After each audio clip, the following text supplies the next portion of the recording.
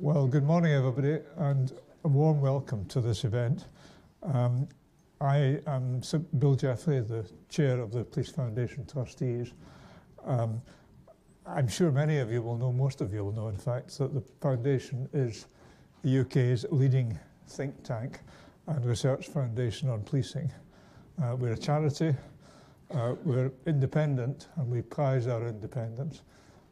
Really of all the players in policing, government, the political parties, the police service itself, academia. For many years, we've wanted to do a major strategic review of policing. Extraordinarily, it's now 60 years, almost to the day, since the last such fundamental review by the Royal Commission on Policing. That Royal Commission set the landscape for policing, an enormous amount of which has endured to this day. I mean, when I, as a very young civil servant, joined the Home Office in 1971, it was still fresh in the memories of many of my colleagues, at least one of whom had actually served on the Royal Commission's Secretariat. But a great deal has changed since then, and much of the change has, particularly in recent years, has been so profound that it's outpaced the ability of our policing structures and arrangements to deal with it. Governments tend not to go in for Royal Commissions these days. I think they probably take too long, and public life at the moment moves much quicker than that. But we felt that if we allowed ourselves a couple of years, we could do a decent job without the resources of a Royal Commission, but with the ambition to produce something that would last and was worth having and covered the ground and was above all informed by the actual evidence and by research. So the publication of this report today is a great landmark for the Police Foundation, and I want to really thank many of those who've been involved in producing it. I want to thank, really, first of all, Michael Barber, who took on the chairmanship amongst his many other commitments. Michael has a well-deserved reputation for independence, thoughtfulness, and a focus on actually delivering results, as I discovered many years ago when I worked with him when he was in the Prime Minister's delivery unit. And he's led this work with great skill and charm and ability. We've also had a strong advisory board, several of whose members are here today, I'm glad to say, who haven't always agreed, but who've always brought great insights and ideas and suggestions, and have contributed greatly to the work. Above all, in some ways, because the work needs to be done in detail, we've had an absolutely splendid Police Foundation team which has done the analysis, the drafting, marshalling the research, and writing the report. I also ought to thank, and do warmly, the sponsors without whose support this work would not have been possible. We are a charity. We rely on getting income to support activity of this kind, and we've been loyally supported by the Doors Trust, by our host this morning, Deloitte, by CGI, by the City of London Corporation, and by Mark 43. That's really all I had to say. The pattern of the event is that Michael Barber will set the scene, and then our director, Muir, will set out the findings in a bit more detail. And then after that, there will be plenty of time for questions, for comments, and the Q&A comment session will be chaired by Dame Sara Thornton, currently the independent Modern Slavery Commissioner, but better known to most of us as the former very senior and respected police officer of her generation, who was chair of the National Police Chiefs Council. So without further ado, over to Michael Barber. Thank you very much, Bill. Well, look, thank you all very much indeed for coming. I want to add to my thanks to Rick and Bill for inviting me to do this. It's been an absolute privilege to work with them and the outstanding team at the Police Foundation over the last 2 or 3 years. And I've learned such a lot. It's been absolutely fantastic. And the advisory board that Bill also mentioned has made such a fantastic contribution. Before meetings, they were sending in long emails, very thoughtful, provoking, fantastic. So it's been the best advisory group I've ever had anything to do with. And Sara, who is going to chair the Q&A session, was a key figure in that throughout. So it's been a privilege and an honour for me to be part of this. The second thing I want to say by way of introduction before I get into our report is, as a result of this work, I've met lots of frontline police officers in 4 different police forces that I've visited. I would have visited more if there hadn't been a lockdown. But I do want to because obviously the report is calling for change and there's some critical commentary to be made, as you'll see. But I want to salute the courage and the commitment of the thousands of police officers who every day are acting outstandingly to make the lives of the rest of us better and more opportunity, more fulfilment for the rest of us. So I salute the vast majority of the fantastic police officers we have across the country for their work.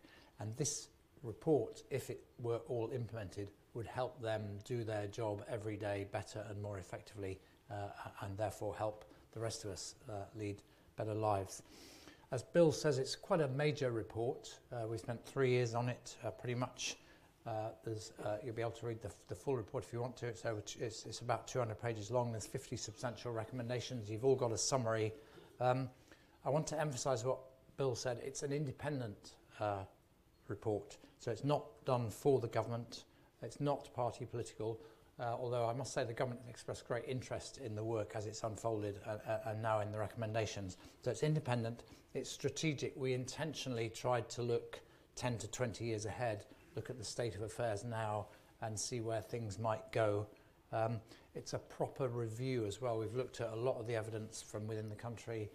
Rick and many of the advisory group are very well connected into the research in this area. And then we've looked at all kinds of data. We've looked at other countries. We've looked at the history. So it's evidence-based, it's focused, it's thoughtful, and it draws on a wide range of very outstanding thinking about the future of policing. We took our title for the report from Sir Robert Peel, inevitably, I guess. He talks about a new mode of protection. Why did he do that? Well, before the Metropolitan Police Act of 1829, he made the case in Parliament the year earlier to set up the committee that led to that act. And this is the argument that he made. The time has come when we may freely pronounce that the country has outgrown her police institutions. In other words, the world has changed, he was saying, as a result of industrialisation and all the other things that were happening in the early 19th century. The world has changed, policing needs to change too. And we think that argument applies again now. The country has outgrown its policing institutions and it needs to move on.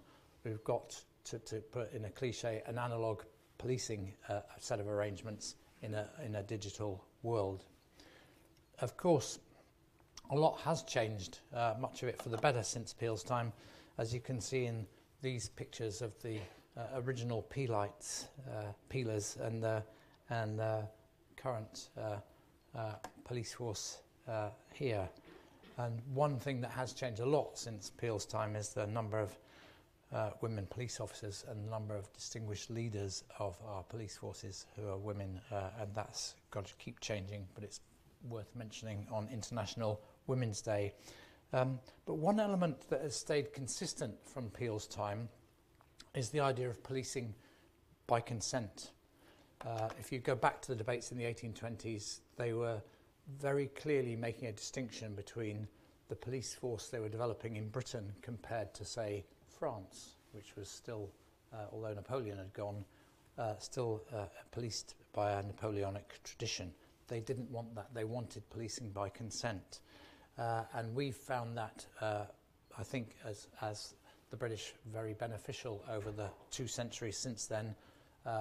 And when you talk to people in other countries, there's a lot of admiration for the way Britain has policed itself over those decades, nearly 2 centuries. So the question is, how do you maintain policing by consent in the current era?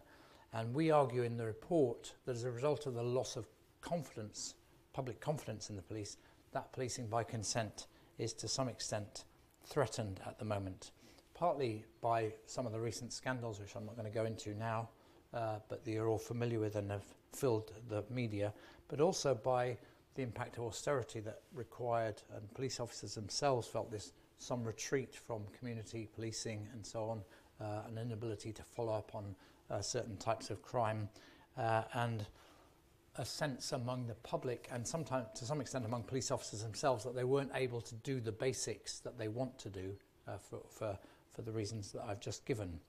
So we're arguing the first thing to do is to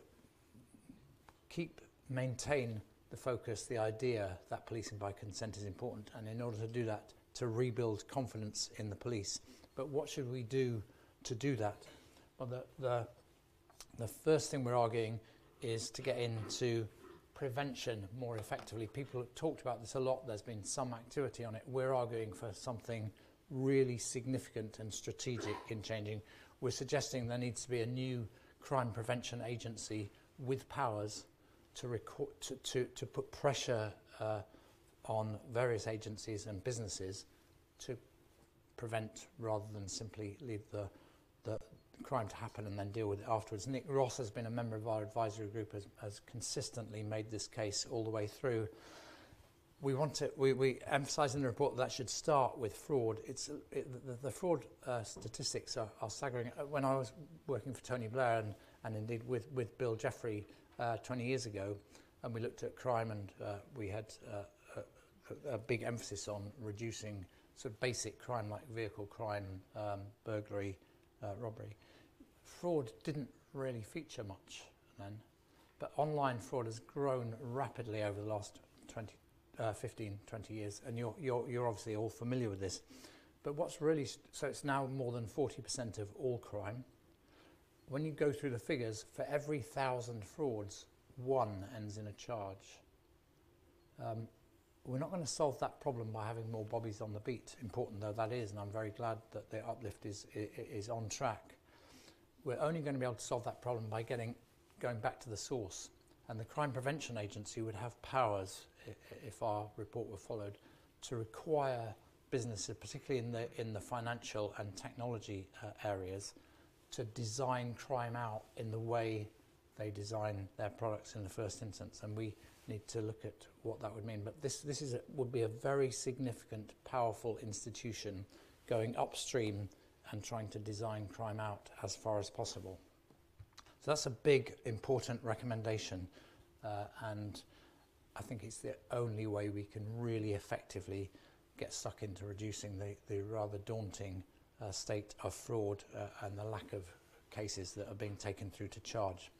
The second thing we're saying is we need to be proactive. So we're arguing that the centre needs to be stronger and able to anticipate 5, 10, 15 years out what happens. So a small strategic function in the Home Office advising the Home Secretary, the Policing Minister and other government ministers on the likely trends in crime and what that might mean for policy, strategy and so on. It doesn't need to be strong, it doesn't need to be big, it needs to be high quality and really well connected into many of the networks that are represented in this room.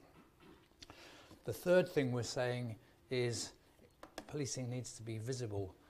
The police officers I spoke to on the front line, and you're all familiar with this, knew that under the pressure of austerity, when 20,000 fewer police officers were there by the end of that than at the beginning, inevitably there was some retreat from being able to do community policing as effectively as people wanted to, and we think that needs to be turned around. There needs to be more visible policing. We looked at the whole question of how many police forces there should be, which is the question everybody at the beginning said, well, what's the answer to, is it going to be 43 or is it going to be 15? We said, well, we're going to come to that at the end. And what we've actually done is look at the patterns of crime and talk about a structure built around the patterns of crime rather than a particular number of police officers. And we're saying strengthen the centre. We'll come to the National Crime Agency in a minute. Strengthen the strategic function in the Home Office. And then we're saying have 43 police forces, keep them the number as they are, but focused on local crime with the ability to do community policing. They can be the front line in turning around confidence in in the police more generally. And the uplift is obviously going to help contribute to that. And we think police and crime commissioners have been a good development. We're on the third cycle of those. We've seen the potential benefits of that, and we're talking about empowering them further to tackle crime at local level. So prevention, proactive, visible, and then it's just a picture of two people doing community policing, and then enhanced capability. There are areas where it's quite clear that our policing arrangements aren't strong enough to tackle the criminal gangs that they're dealing with. So we're talking about the National Crime Agency we've been impressed with. We think it needs to be strengthened. We think it needs to take responsibility for the ROCUs and have a proper regional presence and be dealing with what the big crime syndicates are doing, drugs and weapons and people trafficking and money laundering and such things, and greatly just shift the odds against the criminal gangs and in favour of law and order. And that will be a big change for the better, we argue, in tackling with those things. So while we've got, so if you go through that: prevention, proactive thinking, visible policing, enhanced capability, and then finally we're talking about high standards. Some of the recent scandals have put this issue very firmly on the agenda, but there's a whole set of questions about police leadership development, about police learning, which really need to be moved on. If you, I'm sure you do, but I talked with police officers at the front line. They were pretty scathing about their learning opportunities, their learning and development. They want enhanced career prospects. They want much better leadership development from sergeant right up to chief constable, and so on. So we're talking about redrawing all of that in a quite radical way, giving the College of Policing powers and funding to bring that about. And we're also talking about a 5-year renewable licence to practice for every police officer. That will help deal with the relatively small number of people who are not fit to be part of the police service or incompetent. But it will also enhance the opportunities for every police officer, because it will put their learning and development on the agenda in a very clear and visible way. And that's why we think it's important. It's going to improve the whole police service, its skills, its development and its culture, as well as tackle the people who we clearly, the small number that we don't want and that their colleagues don't want in the police service. So it will help reshape the culture. So that's the headlines of what we're saying in the report. We look forward to the questions that you're going to ask later on, but right now I'm going to hand over to Rick Muir, who's going to take you through some of the data and evidence behind the headlines that I've just given.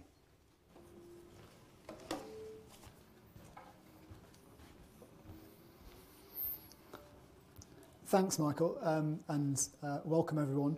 I should also say welcome to the people on the live stream. We have about 300 people watching on the internet, who are probably a bit warmer in their own homes than we are in this rather cold room. But I was hoping as people gathered it might warm things up a bit. As Michael says, we've been doing a lot of work on this over the last 3 years. The review fell into two parts. One was to look at the challenge facing the police service, and the other was to look at how do we respond to that challenge. So first of all, I'm going to talk about the challenge. The first thing to note about that is that traditional crime, as measured in the crime survey, has fallen by a lot, fallen by 75% since the mid-1990s. And that's really important. That's less burglary, less car crime, less violence. And in many ways, we are, in that sense, a much safer society than we were. But what's replaced those forms of traditional crime are a number of things. And we argue that there are three big transformations which are changing the context for public safety. The first is the technological revolution, which Michael talked about. 53% of crime last year in England and Wales was just fraud and cybercrime, which when you think about it is pretty astonishing. You know, over half of all crime affecting people in England and Wales was just fraud and cybercrime, crimes which didn't really exist in quite the same way 20 years ago, and in terms of cybercrime didn't exist at all. So that is a fundamental transformation of the nature of crime, and we have a police service which was not designed to deal with that kind of thing. There's also a set of transformations related to humanity's relationship with the natural environment, and we think the way in which we relate to the natural environment is creating enormous turbulence at the moment, and turbulence which has consequences for public safety. Most obviously, of course, in terms of climate change, more extreme weather events, more forced migration, potentially hundreds of millions of people being forced to move from warmer parts of the world to cooler parts of the world with hugely significant political and social implications. Political protest as the climate heats up, the politics around climate will heat up, and that obviously has implications for those charged with keeping the peace. Pandemics are also linked to humanity's relationship with the natural environment.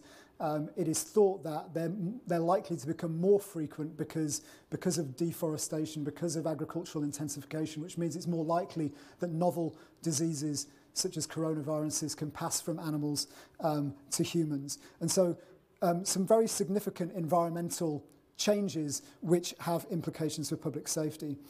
Thirdly, there's a whole set of social changes which are taking place at the same time, and we highlight three in the report. The first is the increased complexity of social needs, which means there's a whole set of social needs that can't be dealt with or tackled within the confines of a single public service.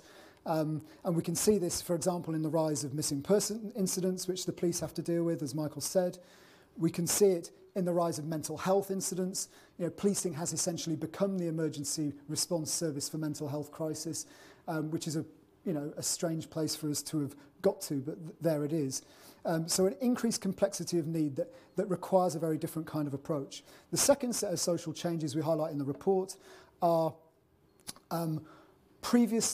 victims of previously neglected forms of violence and abuse demanding justice in a way that they haven't in the past. And you can see that in the rise of sexual offences, the huge rise in sexual offences reported to the police, the huge rise in child sexual offences being reported to the police, the increase in domestic abuse incidents being reported to the police. These are things that have always happened, but the victims of these crimes are now demanding justice, and society wants to provide them with justice in a way that wasn't the case in the past. And that has very significant implications for the nature of police work.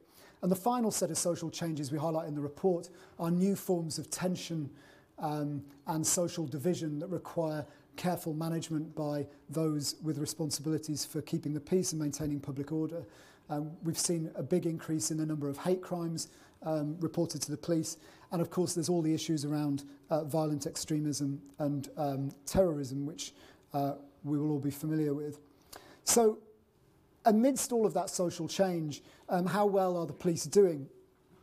Well, the metrics we highlight in the report show that many of the key metrics of police performance in terms of outcomes have been deteriorating in recent years. Response times have been getting longer, victim satisfaction has declined.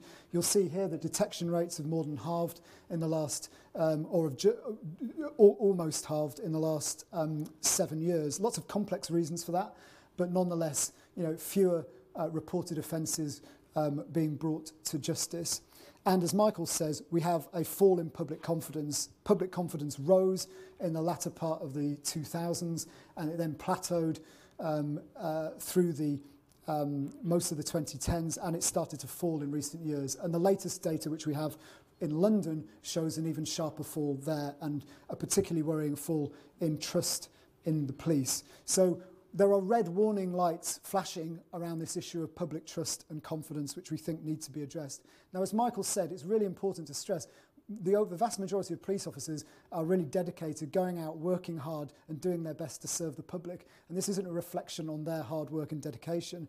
It's also important to say that HMIC FRS has found that police forces are becoming more efficient in the way they're using their resources. And so our analysis is that this isn't that the police service is incompetent in some way. It is more that society is changing radically and the service has not yet been able to keep up with the pace of that change. So we draw three implications from that description of the challenge. First, there's a capacity challenge. The police on their own cannot deal with the volume, range and complexity of the demands which the 21st century are throwing at it. Secondly, there is a capability challenge. The police lack many of the capabilities at a systemic level required to tackle current and future challenges. And third, there's an organisational challenge. The police service does not possess the right organisational platform upon which to deliver the capabilities required. So first of all, in terms of the capacity challenge, this challenge is, as I said, that policing on its own can't respond to all of the stuff that it cannot deal with all of the stuff that I just described. And we have two responses to that in the report. The first response is that we need to think about policing as part of a wider public safety system. And the second response is that we need to be clearer about the role of the police within that system. So the public safety system. We have a criminal justice system, but we don't have a public safety system. We have a criminal justice system with institutions, with accountability, with budgets, with allocated roles and responsibilities, which deals with holding people accountable for crimes after they've been committed. We do not have a public safety system which attempts to prevent crime and harm happening in the first place. Everybody says prevention is a good idea. But it's nobody's job to do it, or it's everybody's job to do it, and nobody really focuses on it sufficiently. And so we think we need to look at other safety systems. For example, we have a health and safety system, which is about preventing accidents in the workplace. We have an air safety system, which is about preventing planes from falling to the sky. And in both of those systems, there's very little emphasis, actually, on investigating what happened afterwards and holding people to account. We do need to do that. But in those systems, there's a real focus on preventing those things from happening in the first place. And we argue the same approach needs to be taken with crime and harm. And the first steps towards doing this are, we argue, to create an institution responsible for doing it. So that is the Crime Prevention Agency, which Michael talked about, which would have the power to enforce a general duty on business to prevent crime. We're not saying that takes you all of the way to a public safety system, but these are the first steps towards building a fundamental shift in our approach to crime, away from just dealing with it after it's happened to trying to prevent it happening in the first place. And a core focus of this would be on driving down the surging levels of fraud and cybercrime, which we currently do not have much of an answer to. There is a complete, at the national level, a lack of strategic grip on this question of fraud and cybercrime. It can't be dealt with just by the police pursuing it after it's happened. It has to be designed out at source, and that's what we want the Crime Prevention Agency to do. Secondly, in relation to capacity, we need to think about the role of the police within that wider system. And we set out in the report a definition of what we think the core role of the police is. We reject the idea that the police are just crime fighters. That's obviously not true. If you look at the history of policing and you look at demand on the police, most of it is not crime.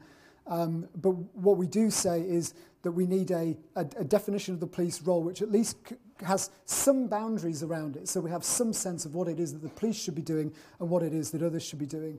And so we talk about the core role of the police as being to promote public safety by maintaining order and upholding the law, which their unique powers enable them to do, and to carry out other activities which enable them to perform this core role legitimately, effectively, and with minimum reliance on those powers. And in the report, we talk about a whole set of functions which flow from that. The next challenge, which I'm going to talk about, is the capability challenge. Now, note, I'm talking here about systemic capabilities rather than operational capabilities. We're looking at these are characteristics of the system rather than operational day-to-day capabilities. The first capability, which is absolutely fundamental, as Michael said, is legitimacy. We think this comes before all else, because if the police are not trusted by the public, then they are unable to perform their task and unable to police by consent. And so we think legitimacy is crucial. We've said that we think public confidence is falling, and action needs to be taken to address that. And so we talk about a long-term plan to rebuild public confidence and legitimacy. We talk about reinvesting in neighbourhood policing. We talk about reforms to the use of stop and search, which we think is damaging confidence in the police among black people in particular. And we talk about improving the diversity of the police workforce, as Michael described. Secondly, we talk about skills, and in the report we identify 3 areas of gaps in the terms of the skills of the current workforce. Relational skills. There's not enough emphasis on interpersonal skills in police training, and these are absolutely vital in order to make sure that people can de-escalate situations, communicate effectively with the public, and police with legitimacy. There are significant investigatory gaps. We're almost 7,000 detectives short now nationally of where we need to be. This is a real serious problem if we want to investigate crime more effectively. And we talk about doing a lot more direct entry detective schemes. We talk about increasing the pay of detectives because people are currently financially disincentivized from wanting to choose to become a detective. And we also talk about digital skills in the police workforce as well. We think that the College of Policing should do much more to set out more consistent career pathways for people who work in allied police professions, such as digital forensics, such as data analysis, so people can look at a career in policing with those skills and think, yeah, I'm going to get involved in policing and make a contribution. Learning, as Michael said, is absolutely key to raising standards and to giving people the opportunities to develop in their roles. We heard, as Michael said, a lot of criticism for officers about the quality of the training that they receive, and we think that needs to be improved. We think there needs to be a significant investment in it, and we do also argue for a licence to practice, which we think would change the whole culture around learning and development, and would significantly help to raise standards. Technology. We highlight in the report that the Police National Computer is almost 50 years old and is about to be run on the basis of technology which cannot be serviced. There's a serious problem in terms of police technology. There is good work going on in terms of the National Digital Strategy and the Police Digital Service that they're trying to address these issues, but we think that it needs to go much further. And in particular, we call for more investment because we do think it needs more investment, but we also think that there needs to be an agency at the centre that has the power to set common standards in relation to IT so that the police service can genuinely start to share data and intelligence. Leadership is another core capability which we address in the report. And as Michael said, at the core, we support the idea that the College of Policing should develop a new national leadership centre. And this is not just about senior leadership. We think key to addressing all of the issues that are being discussed at the moment about toxic culture, about people not meeting the standards, people not meeting expectations. The key to doing that is to make sure that sergeants and inspectors have the support and the training that they need to be the leaders that they want to be. We think strengthening frontline supervision is absolutely critical to addressing cultural issues, to improving professional development, and to improving well-being. Finally, well-being. We call this a capability because if you don't have a healthy workforce, then you're not able to do the things that you need to do. And there's lots of signs of significant amounts of post-traumatic stress within the police workforce and many other mental health issues which we think need to be addressed. And we think much stronger clinical supervision is required, and we make a number of recommendations around that. Now, finally, I come to the organisational challenge. And the thing to say here is the local dimension is absolutely critical, as Michael said. And so we argue that we shouldn't sort of abolish the 43 forces. We argue to maintain them because we think it's really important to have a local dimension for two reasons. One is it's really important for public confidence reasons that the police are able to respond flexibly to local communities, and secondly, to deal with the complex issues that we described, the complex social needs, you need to have significant amounts of local autonomy so that the police can work collaboratively with health, with local authorities and others. And for those reasons, we think it's really important there's a strong local dimension. However, the current organisational platform has significant flaws. The first is it's not designed to tackle cross-border crime, which is where crime is moving. And so that is a very significant problem. The second is it's not good at developing specialisms, which all of the evidence on specialism is that it's best that specialisms are brigaded at a more concentrated level so people can learn and improve together. Thirdly, we think it's inefficient. There's massive amounts of duplication out there. We don't think all 43 forces need their own HR department, their own finance department, all of their own operational support units and so on. And so there's a lot of money could be saved, we think, by rationalising. And we don't want to save money just for the sake of saving money. We want that reinvested in frontline policing. The regional tier is precarious at the moment. It doesn't have a statutory basis and it doesn't have stable funding. And the centre, strategic centre, is too weak. We need to have power. We need to have agencies and organisations at the centre that can drive change in the system, and that's not possible with the current organisational platform that we have. So, what does this mean for the different tiers? First of all, the 43 local forces should focus on local policing. 24/7 response, local crime investigation, neighbourhood policing, safeguarding and offender management. At the regional level, we think specialist capabilities, operational support and business support functions should be merged into regional police support units so that those functions can be provided at a much more efficient and effective level than they currently are. We think this would unlock considerable savings, which could then be reinvested in frontline policing. We think that there should be a significant strengthening of the National Crime Agency. As Michael said, the structure needs to follow where the crime has gone. And what we need to do, therefore, is to house those capabilities within an organisation whose singular priority is serious and organised crime. And so that's why we argue for the regional organised crime units to become part of the National Crime Agency. And at the centre, we need a stronger strategic centre. As Michael said, a stronger role for the Home Office in terms of setting a strategic direction for policing, a clear strategic direction, with the Home Secretary using her powers proactively to drive change where necessary. And we think that the governance should be provided as it currently is through a tripartite arrangement of the NPCC, the APCC and the Home Office. But we think that the delivery organisations should be rationalised. There's far too many organisations at the national level doing overlapping things, and very few of them have any powers to really drive change. So we think we need 3 delivery organisations at the centre: an agency to prevent crime, which we talked about, an agency to pursue and disrupt serious and organised crime, the strengthened National Crime Agency, and an agency to improve policing. And that, we argue, ought to be a reformed and expanded College of Policing, which would consolidate all of the existing police improvement functions and would be given powers in 3 areas. 1, to set some binding minimum standards in areas where the public expects consistency, in areas that are high risk, and in areas where the evidence base is really clear about what the police should do. There should be some authorised professional practice should remain, but there should be some mandatory standards which all forces would have to follow.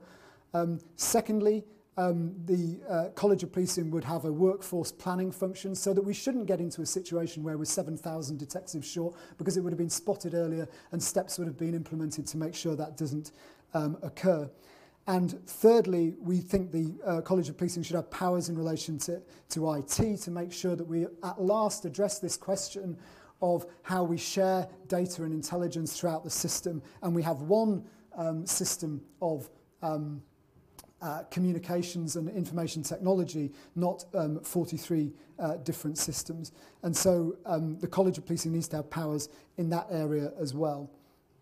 So these are the main recommendations that we make: the Crime Prevention Agency, a strengthened National Crime Agency, a licence to practice for all police officers to improve professional development and raise standards, the merger of back office and specialist functions, and an investment in frontline policing, training and technology. But I come back at the end to where Michael started, which is with Robert Peel. One of the main claims we are making in this report is that the changes we're living through now are as radical, as significant as the changes that were swirling around in the England of the Industrial Revolution, when Robert Peel stood before Parliament and said that we may fairly pronounce that the country has outgrown her police institutions and the cheapest and safest course will be found in the introduction of a new mode of protection. So we need to be as ambitious in rethinking and redesigning our public safety systems now as Peel was then. So it will require bold and radical decisions to make that happen. But the prize, if we can reach it, is a great one, which is to renew for our time the promise of Peel's model of policing, which is a form of policing that serves the people rather than oppresses the people, and which we believe can still be an example to the world in the great art of reconciling order with liberty. Thank you very much.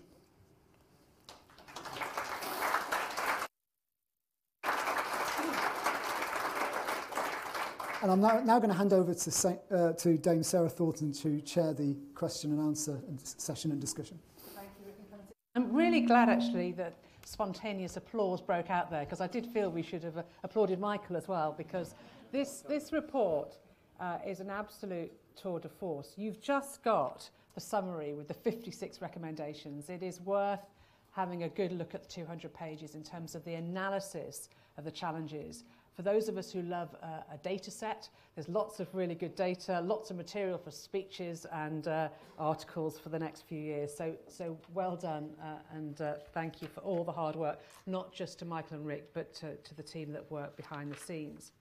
So the plan now is to have questions or comments or points of view. There's lots of people who know lots of things about policing in this room, but there's also a lot of people online who know a lot about policing. So I'm going to chair it until the energy dissipates. But I thought, while you're all thinking, well, see, Rob Beckley's hand is already peaking up. I was going to go to somebody online to be fully inclusive to begin with, then I'll come to you next, Rob, in the room. But if you could just say who you are and maybe who you work for or what you used to do or something like that, that would be really helpful. But I'm going to take a question online first, because I suspect a lot of operational and frontline people will be saying this. This is from Daniel Jewell, who is in Sussex Police. And Daniel says, you talk a lot about the uplift in numbers. However, arguably the numbers you speak of have not made a dent on numbers in terms of what has been lost over the years owing to austerity and retirement. How can there be an increased presence within our communities without the numbers you suggest? We had big debates, didn't we, Michael and Rick, about numbers? What do you think? Yes. Well, I'll hand over to Rick. The 20,000 extra police officers, the uplift, are definitely an important contribution, and that is going to restore police numbers to roughly where they were in 2010. And I think that is good.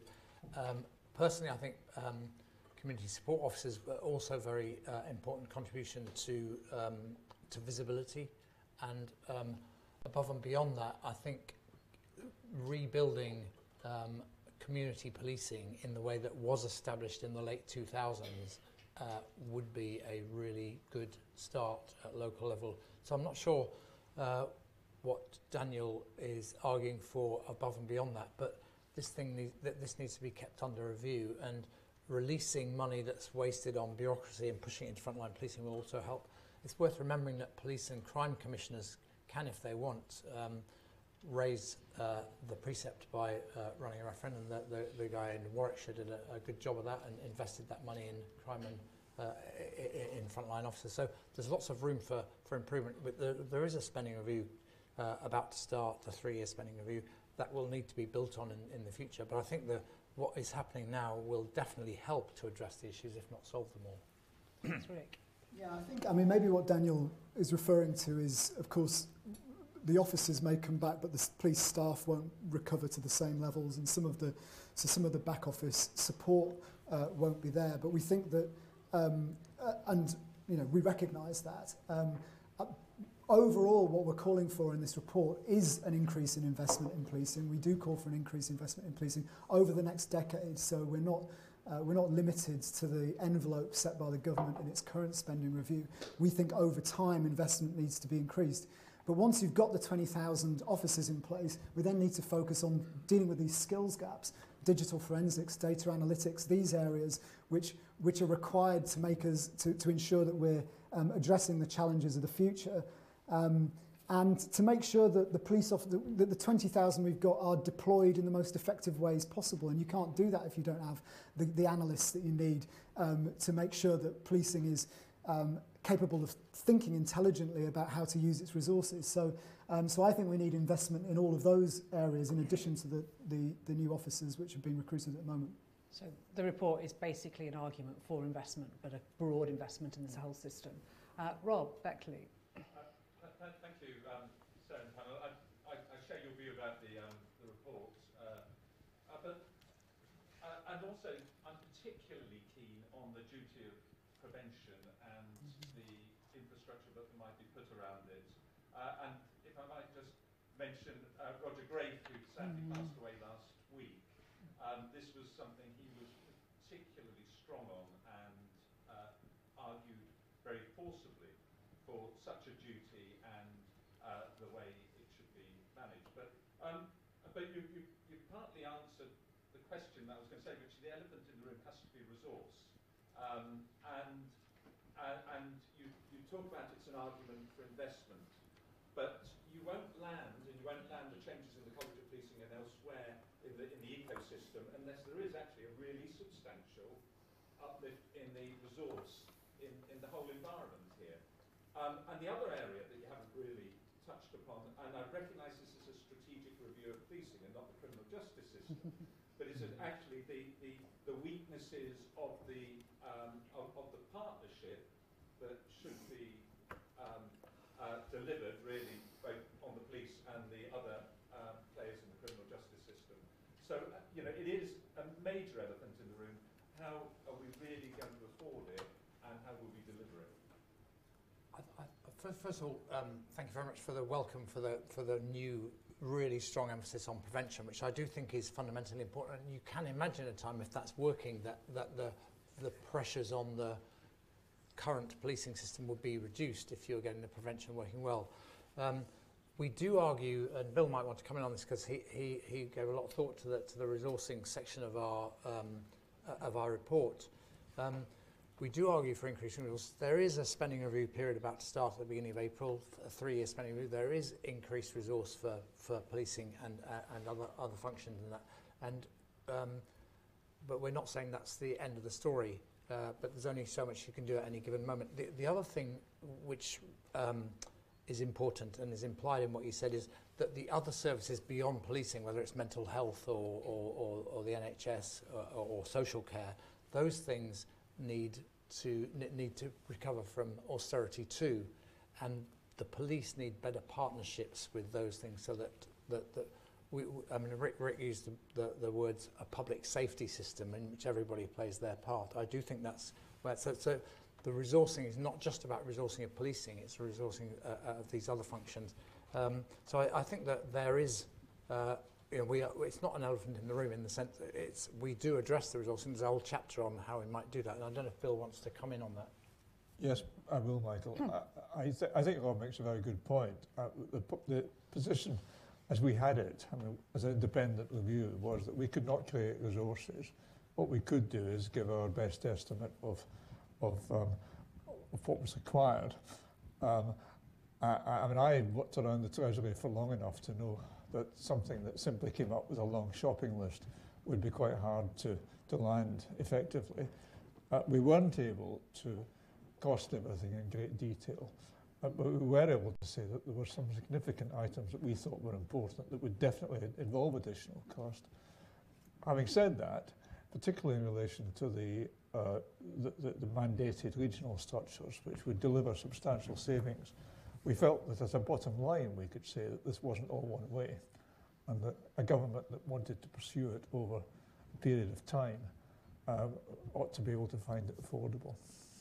Can I just ask you, Michael, because you came in from sort of outside in a way. You're not a policing person by background, but a very broad experience in public policy.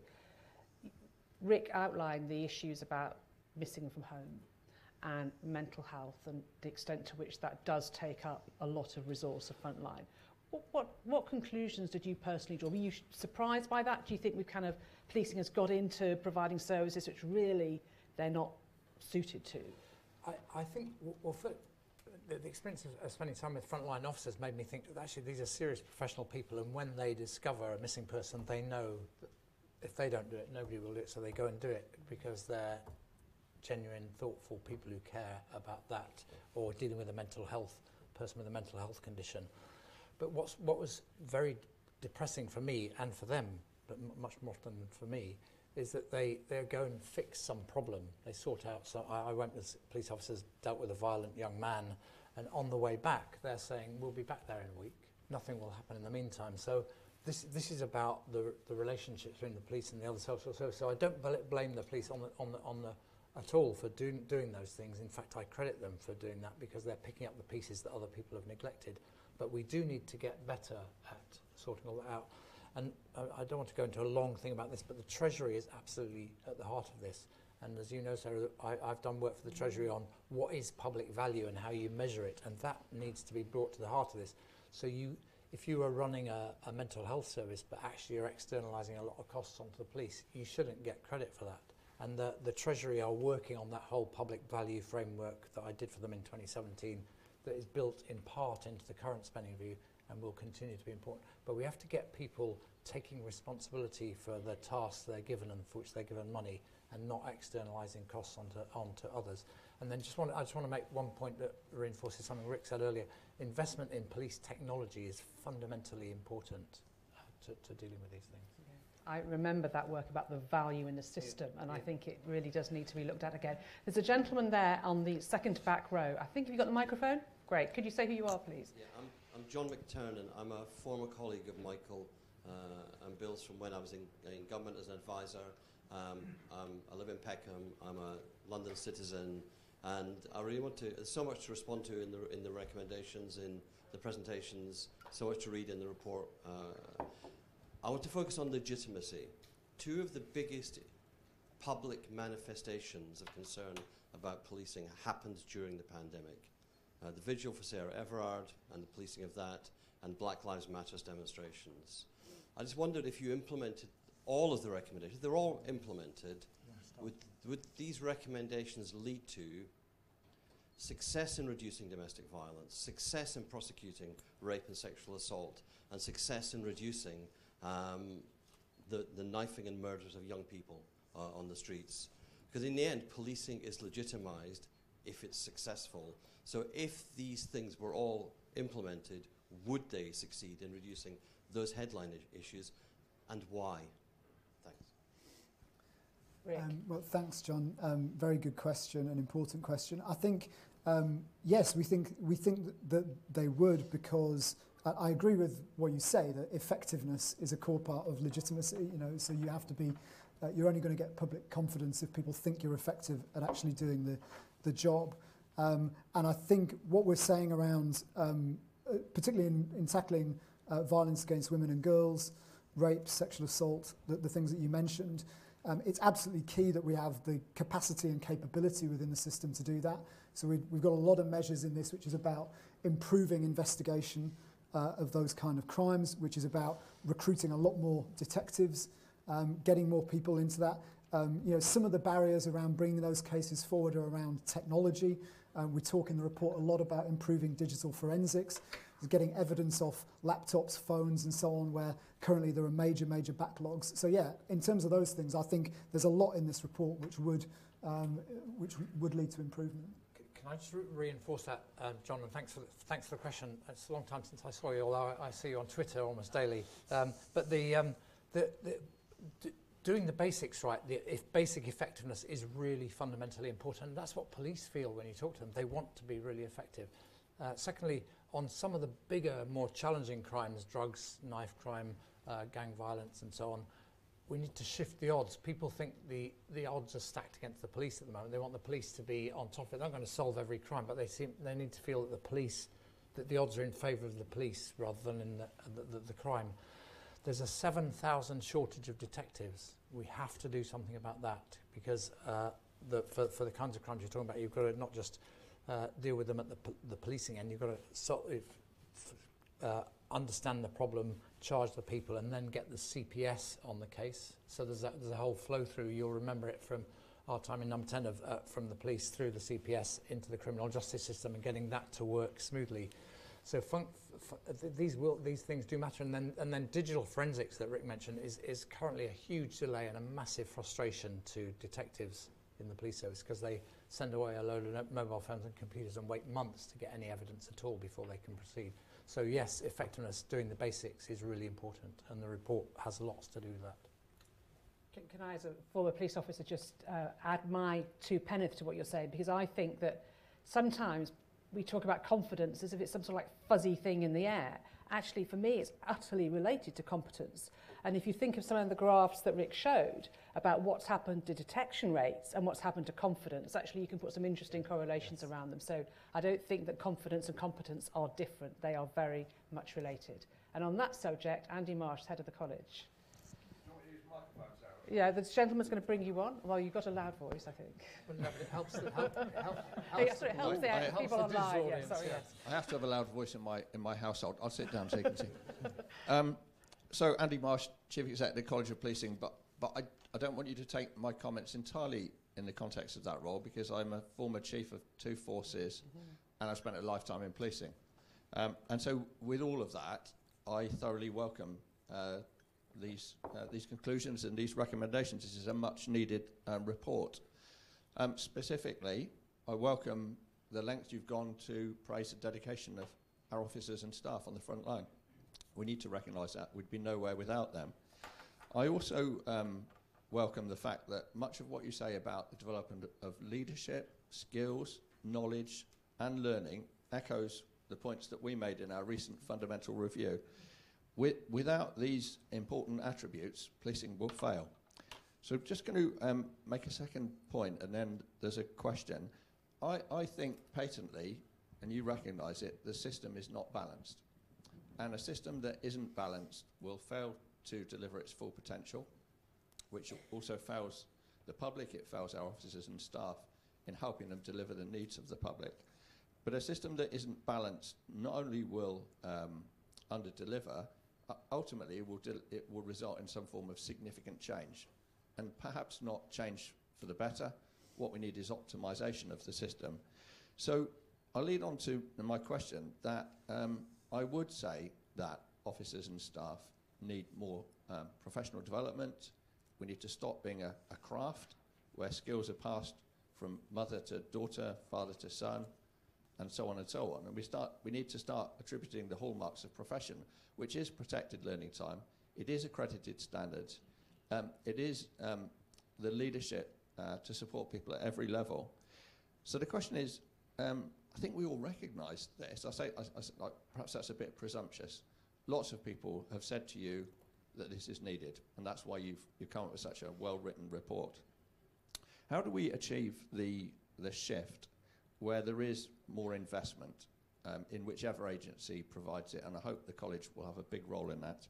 How do we create the shift so that leaders create time for this much-needed development when there is such pressure on them to meet the standards of inspection, the standards of the beating crime plan and so much more? And how do we create the investment? And I think it is about a cultural change. But actually what I don't want to see is this report gather dust on the shelf. I'd like to see it be the start of the significant change for the better that you describe. I think change times are more turbulent than ever, and so we need to be ambitious. So what's your advice about to the leaders online and in the room and not in the room about how we achieve this? Who'd you want to go first, Michael? I'm happy to go. Yeah. First of all, thank you for the welcome you gave to the report, Andy. That's much appreciated. Can I say two things as an outsider to the policing fraternity in the way that Sarah mentioned me that relate directly to your question? One is, in having spent 2.5 years working on this report, looking at policing, it's very inward-looking, and it needs to be on this, particularly on this learning agenda, leadership development. It needs to be more outward-looking. It needs to be learning from leadership development in health and education and universities and civil service and all of those things, and looking at those career progressions. And if we want a public safety system, that police need to be part of that and then to be more outward looking than in my sense. I haven't got an evidence base for that, but that's what I sense when I debate it with people. The second thing is the learning and development needs to be connected to performance management and progression through a career in a really effective, organic way.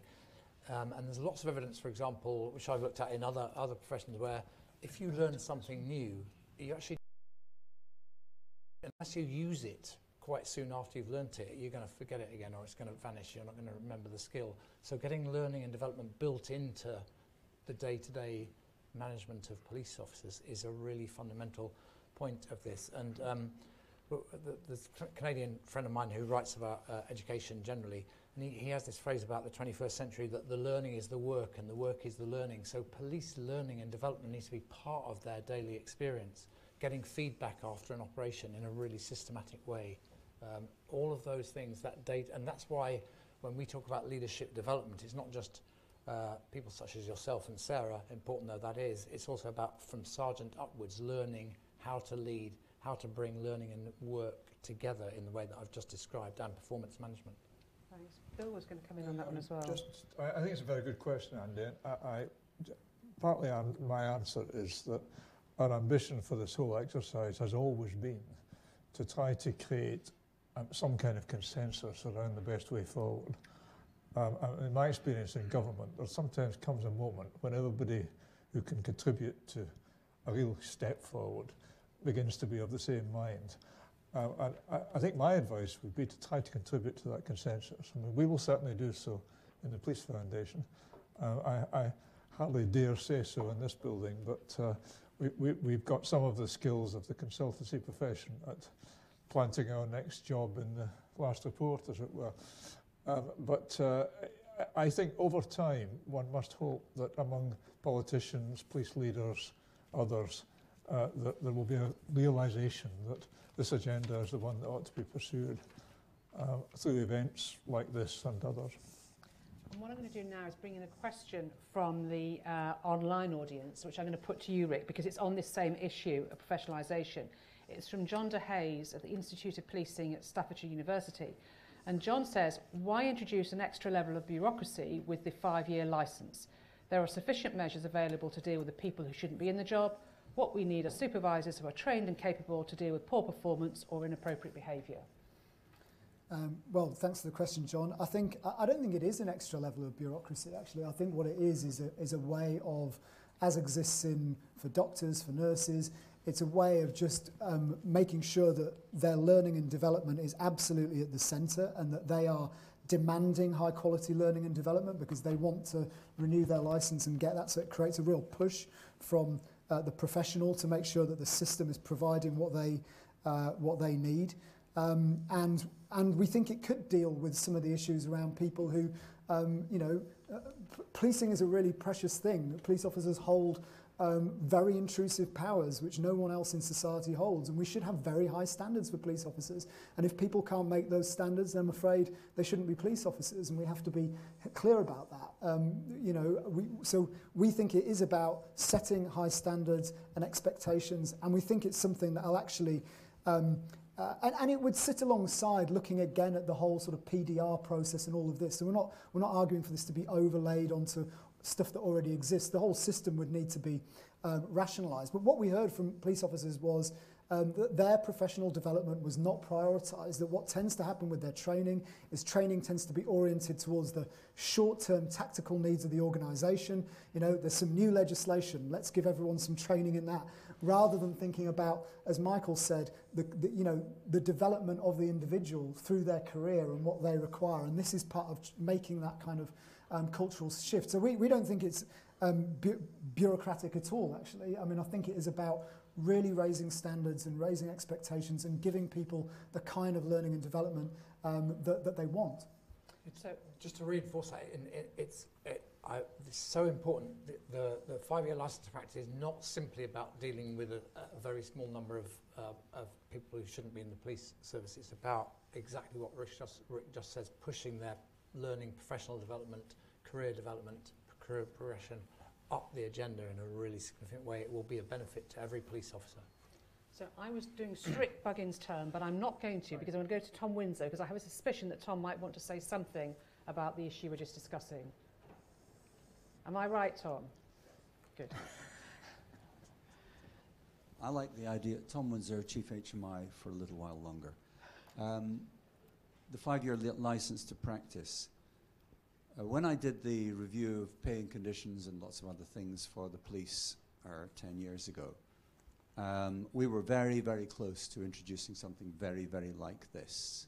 It was going to be a 2-year probationary period and then 555 throughout the rest of your career. And we had it all designed. It was connected to not just getting rid of people who were just not performing very well, the uniform carriers, the people who just turned up and did the minimum. It was also about skills, making sure that chief constables had the opportunity to change the skills mix in the police force without having, we didn't use the word dead wood, but people who were just not getting on, because the skills mix is extraordinarily important for all the reasons we don't need to discuss. And we hit a brick wall. Well, we hit two brick walls. One was legal and one was the Fed. Now, I'm not suggesting that neither can be overcome, particularly since we've left the EU. But the legal limitation was we have a long opinion on the point, was in relation to the successive renewal of a short-term contract. Basically makes you a permanent employee. Now, it's a 25-page legal opinion, but that's broadly what it was. The other problem was in relation to the opposition of the Fed, because what I was concerned to do was not to do what Patrick Sheehy did, which was come up with a whole load of radical proposals and say, they're all a package. If you're not going to do all of them, then don't do any of them. And pretty much the answer was, well, we're not going to do any of them. They did some of them, but very few. I wanted my proposals to get a high degree of acceptance and for the Home Office to be able to pick up some and not others. So the Police Federation's anticipated opposition was ferocious, and instead I recommended that there be compulsory severance. We avoided the R word redundancy, but it means exactly the same thing. And that was one thing that Theresa May was going to do and didn't do, because in the last year of the Parliament, they just didn't have the political oomph to get on with it. So that didn't get picked up, and of course with Uplift and all the rest of it, it's just no longer an issue. But do not underestimate the opposition of the Police Federation to this. I'm not saying that it shouldn't be done. I think it should be done. But if you come up with a set of proposals, or if the Home Office adopts a set of proposals, which are going to get that degree of ferocity, 30,000 cops on the streets of London protesting against the proposals, and this one in particular, then you're going to need a lot of political courage to push it through. But I still think you ought to do it. Thanks, Tom. And now there's a woman about 4 rows in front of you who's just raised her hand again with long hair. There you go.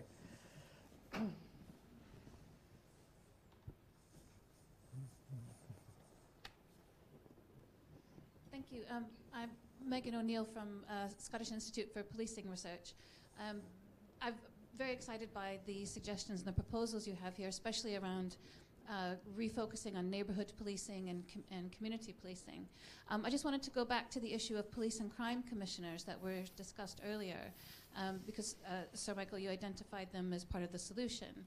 I'm just thinking back to when police and crime commissioners were first created, and that coincided with the linked lift of the ring fence around funding for community policing. And it was at this time that we started to see the fracturing of neighbourhood policing. And Andy, of course, did a fantastic analysis of this and what happened subsequently.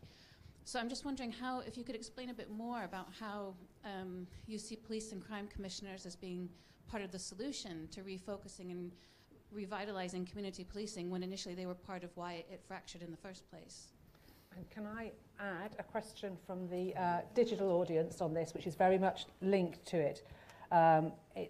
This is from the Cheshire Police and Crime Commissioner's Office, David McNeilage, and it's on the Crime Prevention Agency.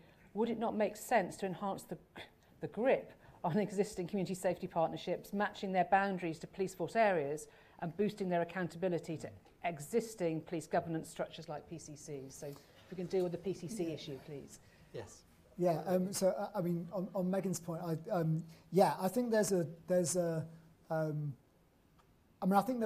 correlation between the introduction of PCCs and the deterioration of neighbourhood policing. But I think the main drive behind the deterioration of neighbourhood policing was austerity, and I think that it's definitely true that.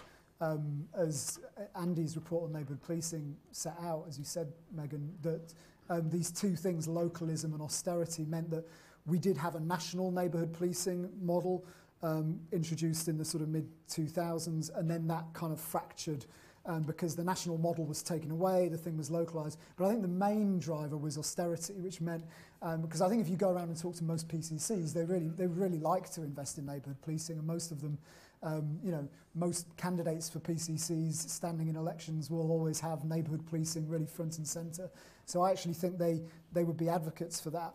And just on the point that David from the PCC's office in Cheshire raises, I think we do have a section in the report on the local crime prevention system, because one thing I want to make really clear is we're not saying that this crime prevention agency is some kind of great big kind of octopus which is sort of with tentacles running down into the kind of local decision making. It's very much focused on those areas nationally that require national strategic ownership of the prevention task, fraud, cybercrime, those kind of things. At the local level, we think that the crime prevention work should be directed by local PCCs working with local CSPs, and we talk about a kind of redefined role for CSPs as part of that. Michael, do you want to? I was going to comment on Tom Windsor's. Yeah, okay. sure.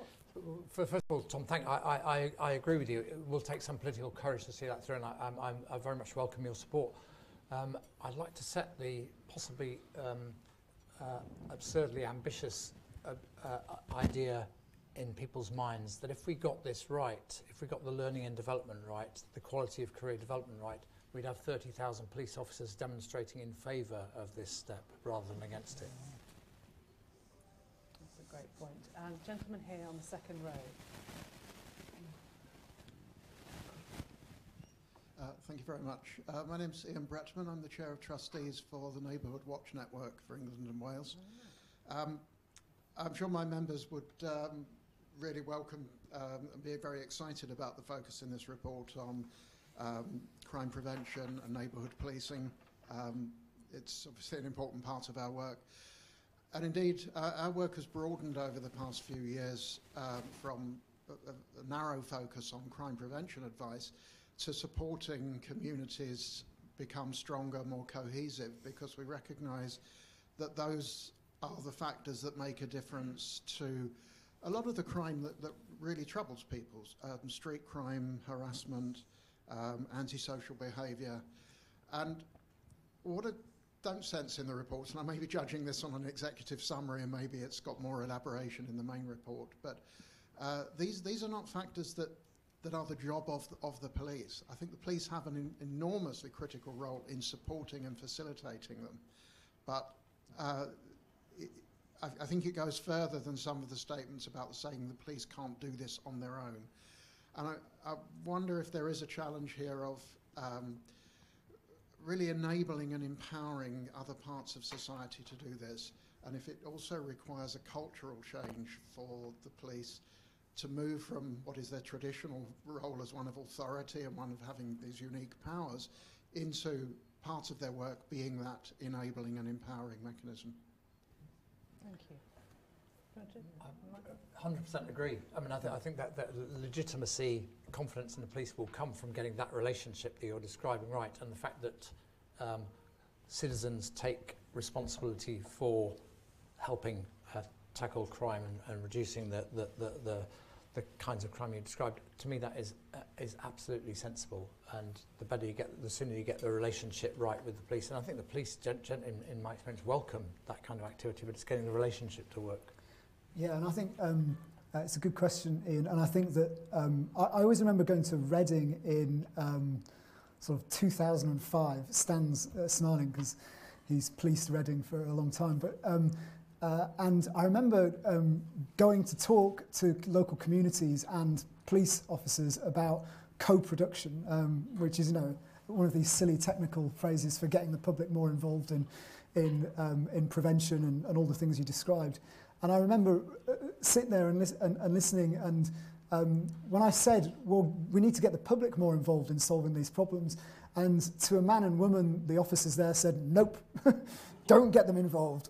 They should, if there's a problem, they should phone us and we'll turn up and sort it out for them. And that was the attitude. Of course, those were in the days where there was more money and there were, much better equipped neighbourhood policing teams. And there than there are now. But there was a cultural issue there, which is still to see policing as this kind of thing that you deliver to people rather than something that you create with them. And I think, I mean, in the report we do talk about that. It's really important that neighbourhood police officers are not just seeing their role as about responding and delivering stuff to people, but is about involving the public much more in solving these problems. And I see Richard from Intensive Engagement here as well. They do a lot of work on this, and that's absolutely fundamental. Robocop, I think, was the analysis at that time, wasn't it? The lady about 4 rows down from the back with a black scarf on. Thank you. My name's Juliet Campbell. I'm a councillor in Lewisham, so not from the police force at all, but I do chair the Safer Communities Committee, which is why I'm here today. Thank you very much for your report. There was a gentleman down there that said everything that I was thinking in terms of the value of the report and the need for it at this time. My question focused a little bit more on your recommendations and how far have we got in terms of those recommendations being accepted? Which are the recommendations that you think are the quick wins so we can potentially put into place early? And then I also wanted to respond to something that the gentleman second in said about working in collaboration with social care, and that the police are taking on quite a lot of the role that social care system should do. Social care is still in the thicks of austerity, but I agree that collaboration is really important. And how do you think that that can happen alongside these recommendations that you made, and how do you do that partnership work with social care systems? That was a long question, but I hope you can. And can I just attach another question from our online, who are being very prolific with their questions. This is from Ben Valentine, who is in the Office of the Police and Crime Commissioner in Avon and Somerset. He says, have the Home Office shown any agreement or any kind of intention to implement these recommendations? So picking up your first point, how are they landing politically? Well, Juliet, thanks for the question. Thanks for coming. It's very important to get good relationships between councils and police officers, as you know, and it's great that you're actively contributing.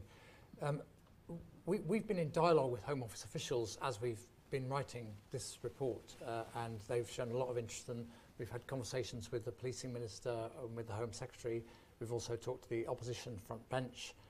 There's a lot of interest in what we're saying. So we're not in a position to say these ones will definitely be accepted, these ones will definitely be rejected, but there's strong sense that some of these things that we talk about do need to be, will be taken seriously, and some of them need to be acted on. It's too early to say. There will be a Home Office response, no doubt, and that's very important. So we've tried to build support for the proposals we've gone along. We're not in a position to commit to government or opposition on this, but I think there will be serious interest in it. And of course, all of the people in this room can influence that, because if everybody's talking about our proposals, then and advocating them in the way to say Andy was, that will make a big difference. So we realise that the publication of the report is not the end of the story. In a way, it's the beginning of the second chapter. Let's have a public debate. Let's persuade people that this is the way to go. One thing that I often think about in this is a mayor of New York in the early 80s called Ed Koch, who used to have a campaign speech, and then he'd finish it by saying, "Those are my 10 policies. If you agree with 8 of them, vote for me. If you agree with all of them, see a psychiatrist." So we're not saying everybody has to do all 54, but if we get the big ones done, that would be fantastic. It comes back to what I was saying earlier about our aim being to create some sort of consensus. Yeah. Because in principle, this ought not to be an issue of huge dispute between political parties. So as Michael said, we've been trying to land the report with all the main political parties and see whether we can build that sort of consensus around it. And that question about politicians, by the way, was also raised by Professor Colin Rogers of the University of South Wales, and the point about co-production, if we can use that awful phrase, was also raised by Dave Valent, who is of Warwickshire Police. I'm now going to go to Helen King in the room.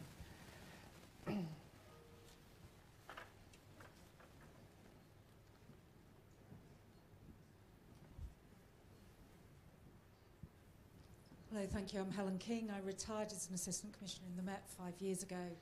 I'm now unusually head of an Oxford College, but I was also a member of the External Advisory Board. And I think the members of that board will know maybe the topic that I'm going to come to. I think there are some fantastic recommendations here. Legitimacy is an issue which concerned me throughout my career. And I think there are some great proposals here, but I did worry all the way through this piece of work about, were we actually getting under the skin of what drives a lack of confidence in policing in the communities that have the lowest confidence in policing? And in particular in London, that's our black communities, it's Gypsy, Traveller, Roma communities, and in cities across the country there are probably some of the most vulnerable members of our populations who lack confidence in policing, and they perhaps most need the support of the police. And as I say, I think there are some really good recommendations around legitimacy here.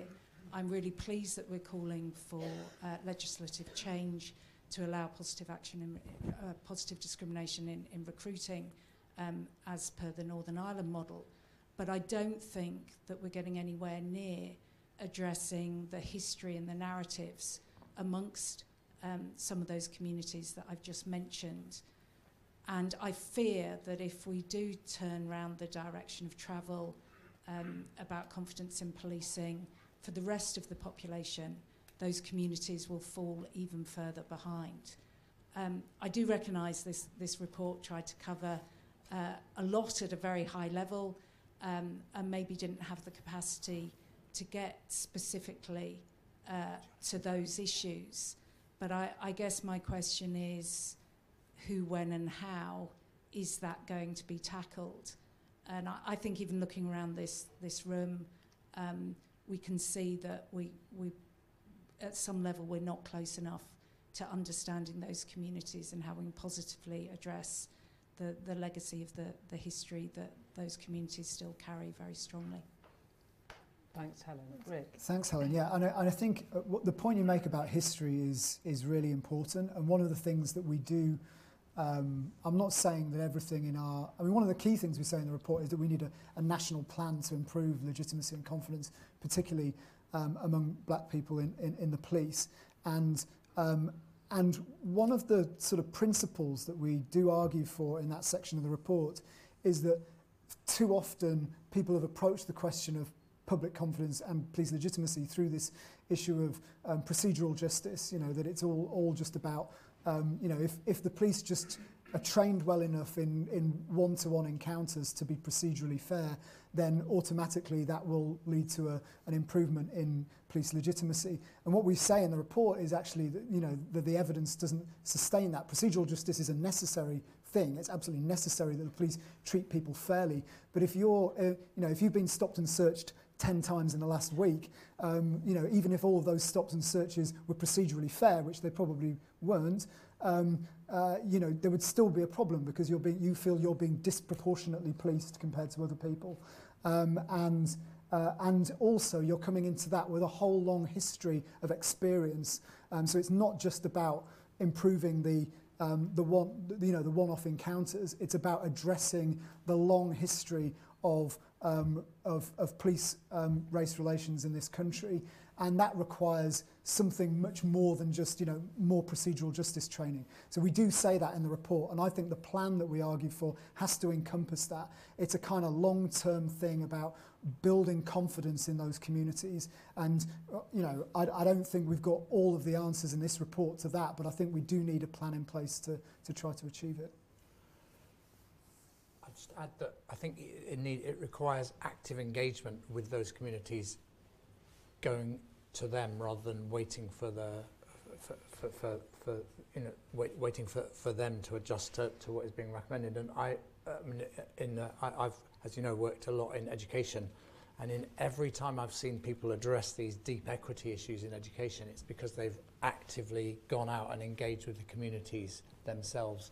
So if you talk about the Bangladeshi community in Tower Hamlets, I've visited the East London Mosque 3 times in the last 5 years, and to hear how that community has engaged with the education system and the relationship between the two. I think with these police to really engage with the community, actively go and seek out these debates to build the legitimacy. Thanks. I've got Lord Herbert at the back, please. Thank you very much, Sarah. I'd just like to echo, Nick Herbert, Chair of the College of Policing, I'm sorry. I'd just like to echo Andy Marsh's comments in really welcoming this report, and thank you very much indeed, Rick and Michael, for your presentations. For the breadth of its ambition, while it's grounded in a kind of realism, because I think if you'd gone down a sort of cul-de-sac of saying that it's only about resources or we should abolish the 43-4 structure or whatever, it may have been unimplementable by any government or realistically. And so I think it strikes the right balance between being ambitious, and especially in the areas that the college also wishes to be ambitious, as reflected in our fundamental review through leadership development, professional development, which I increasingly think are sort of completely key to all of the other problems in the way that Michael, I think, described. The question I wanted to ask is, having had the experience last year of reporting on in a similar way for the Commission for Smart Government, which looked at how Whitehall should be reformed, and coming up with a series of radical but doable proposals. I think the challenge we found was getting those proposals implemented, particularly with the kind of bandwidth that government appears to have at the moment, and sustaining the work of the Commission and the recommendations beyond the publication of the final report to ensure that things actually did happen. And that does go to the question of the appetite in the police service, and Andy hinted at this, for the changes, particularly around the areas of enhancing leadership and professional development. How big is that appetite? Will this really happen? And what can you do as the review to make sure that your proposals are put into practice? Thanks, Nick. And can I just add a question from our audience, which is along similar lines, but it's from a sergeant in Sussex Police, Rasheen Vafe. I hope I've got your name right, Rasheen. How do those of us with many years of service ahead of us get invested in these recommendations and influence the change needed while still in the lower ranks of policing? So that's about how do you mobilise the service behind the report?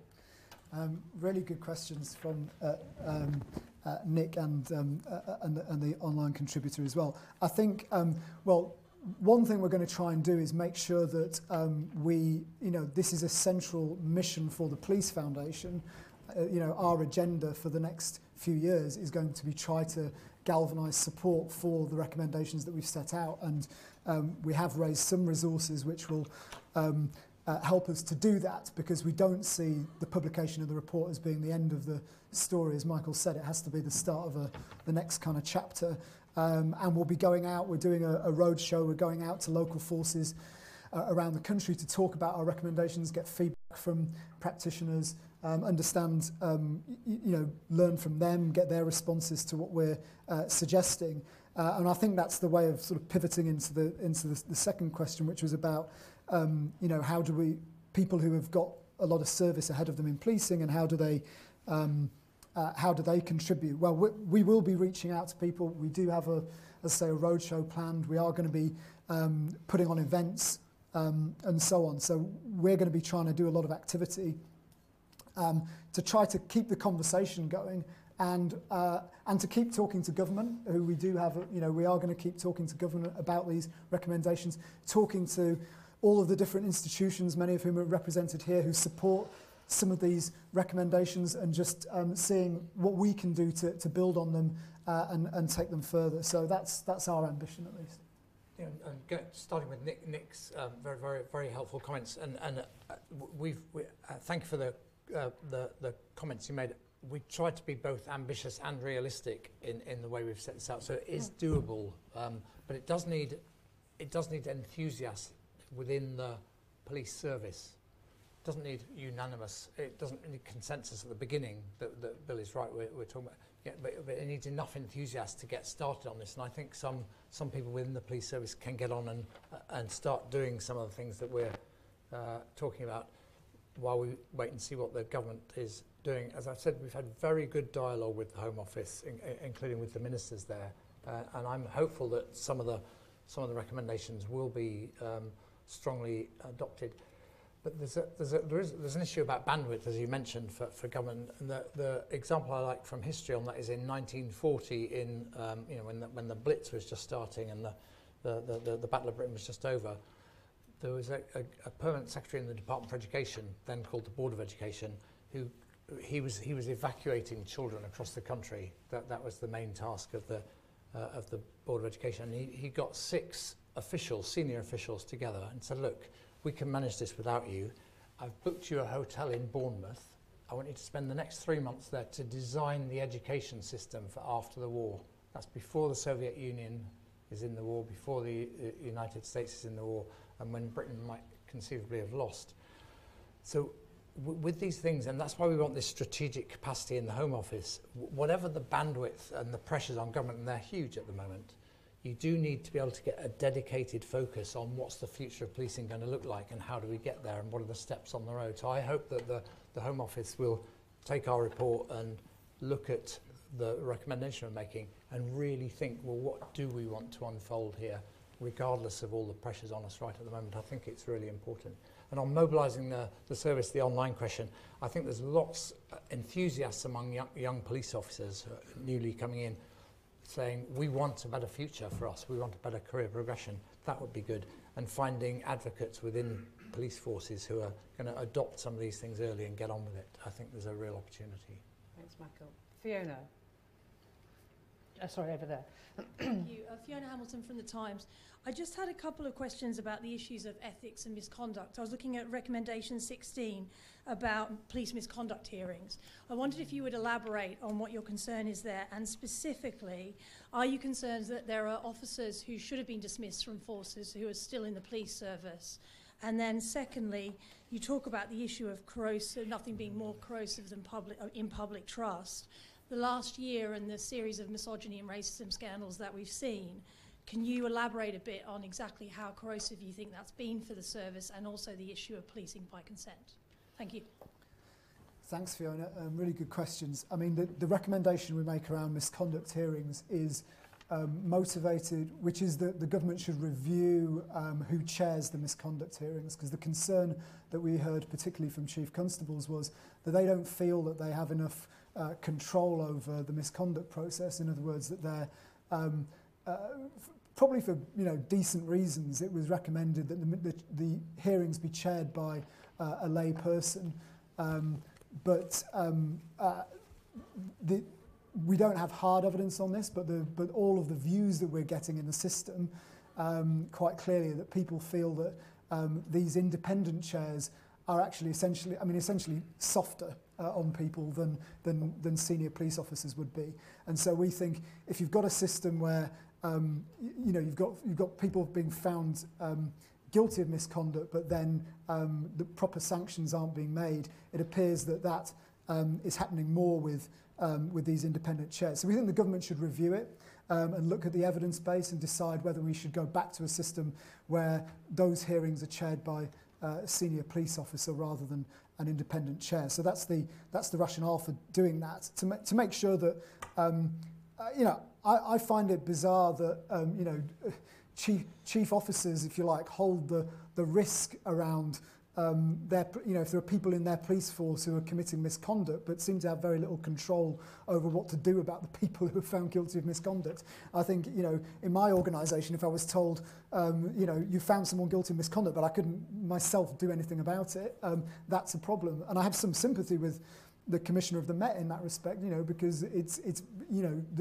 there are limits under the current system in terms of what you can do through the misconduct rules. So we argue for that to be reviewed, and I think it has been very corrosive is the answer to that. I think what we've heard. I mean, I felt physically sick. I can't be the only person in this room who felt physically sick reading what was said by police officers at Charing Cross Police Station. It's absolutely appalling, reading things that I've never heard anyone say those sort of things in my life, and to hear them from police officers, I think was really quite appalling. And so I think it is very corrosive, and that's why it's obviously we have to wait to see the current inquiries that that are being undertaken. But that's why we argue for this 10-year plan to address, to improve public confidence and legitimacy, and dealing with all of the issues around racism and misogyny are absolutely core to that.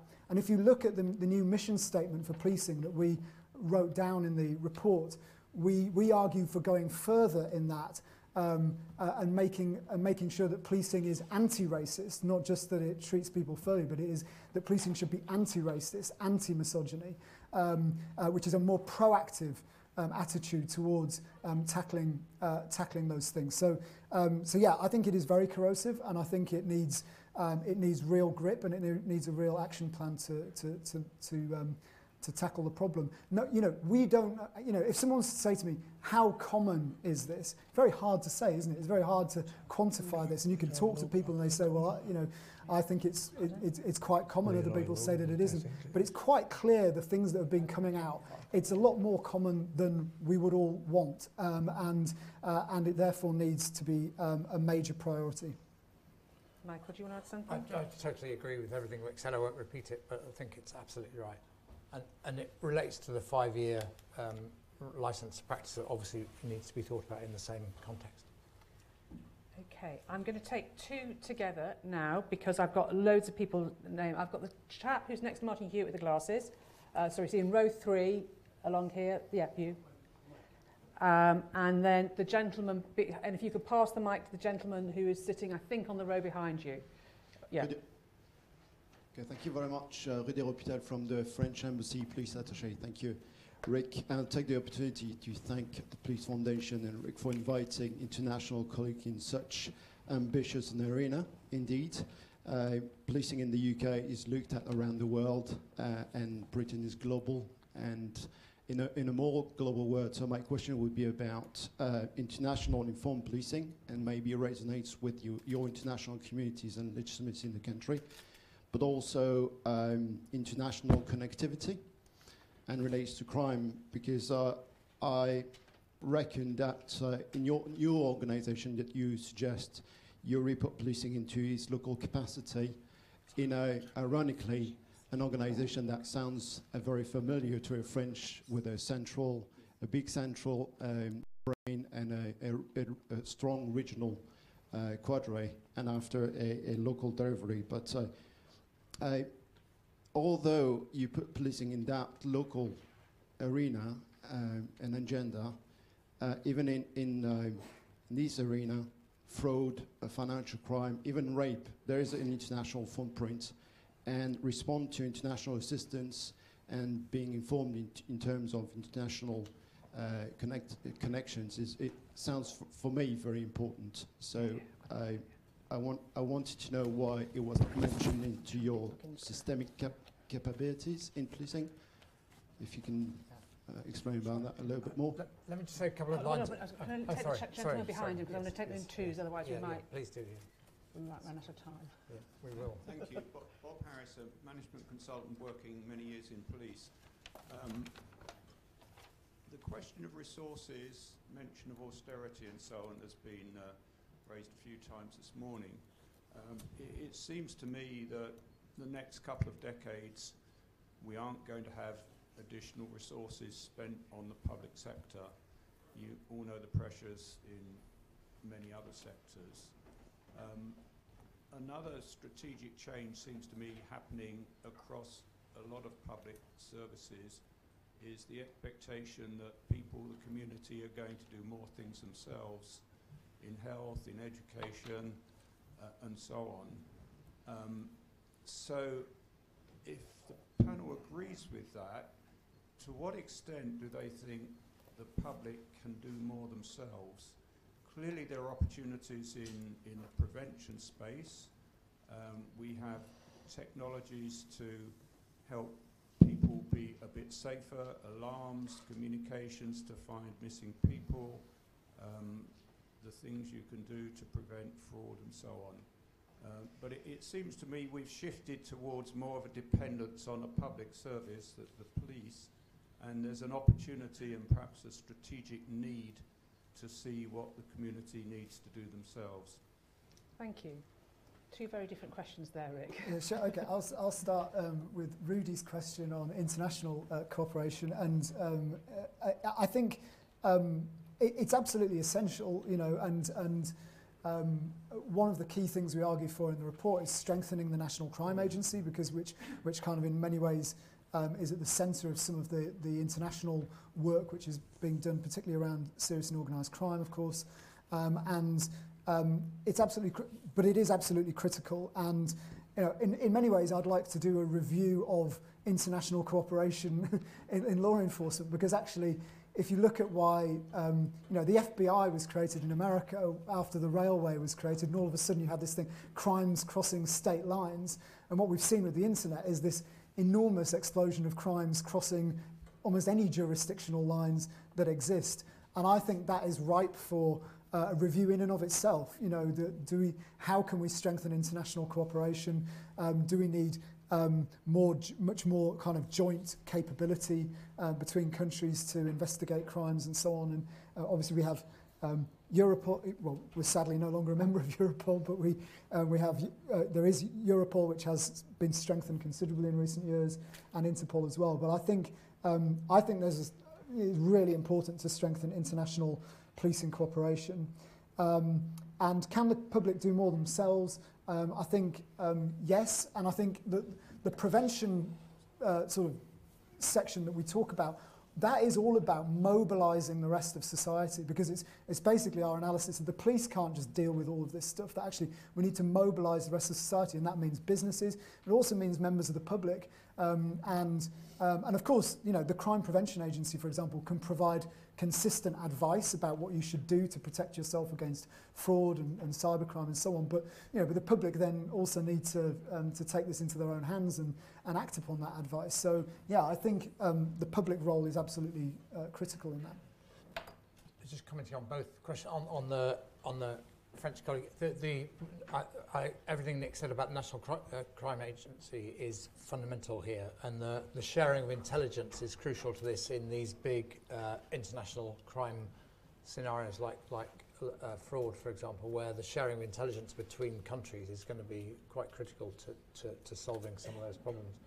On the second point, there is, and it's general, I think it was implied in what you said, it's not just about the police, but there has been a bit of a tendency over the last 30 or 40 years for the public to assume that once it's a public service, it's the job of the public service to solve all the problems and just to wait for that to be done.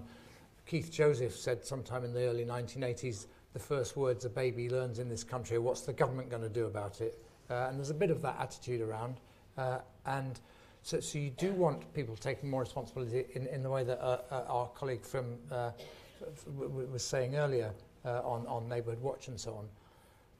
But there was a slight risk in what you said, that if you say to the public, you need to take more responsibility because we're going to spend less or because we've got less money, then actually that breeds cynicism. So you've got to, in order to get the collaboration that you're talking about, you do actually have to keep investing in the police service. Okay, thanks. Now, is that Leroy in the back corner there? Pardon? It is. Yeah, I thought it was. Well, you might be. You've grown a beard since I last saw you. So I got Leroy, and then I got the gentleman who's next to Fiona as well. And actually, before you do that, there's a question here from Simon Down from the West Midlands OPCC, and I'm actually going to take the question myself, because he says we're increasingly taking a public health approach to preventing harmful behaviours within our community. Does this report add weight to the arguments for taking a public health approach to crime prevention? Yes, it does. If you read it, primary, secondary, tertiary, absolutely nails the issue, I think. So while I've done that little advert for a public health approach, I'm going to go to Leroy at the back. Yeah, no, I always had a beard, it's just grey now. That's the big difference. I've actually welcomed this report. I had a chance to have an input in one of the early meetings last year. And again, it was around cultural shift. Now, you've highlighted Operation Hutton and the Charing Cross issue. Having served at Charing Cross, I'm not saying it's perfect, but if you read that report, it's not about the general response teams. It's actually a a squad that was housed within the station. And I think there needs to be an understanding around the subcultures that seem to be more hardened in units that are separated from general policing, because the internal checks and balances, especially around leadership, in particular supervisors, is an issue, not only around holding officers to account, but being complicit by their silence, because it's much closer, the proximity. And of course that also has an impact on learning and the boundaries that are set.